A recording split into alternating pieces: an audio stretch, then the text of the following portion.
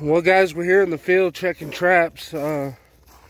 First two traps we had didn't have anything, but I'm over here where I built that little runway set, and I caught a coyote, and boy, this thing is nasty. The neighbor said they'd seen a coyote over here that had mange really bad, and I'm going to say it's this one because he is nasty. I'll show you guys what he looks like, and then I'm just going to dispatch him and we'll get rid of him. But he is nasty looking. So I've never caught a coyote with mange that bad before. Yeah, this is the little runway set that I had here.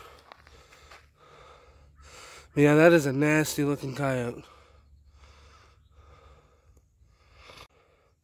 And just notice though, he's got a big old scab on his forehead too.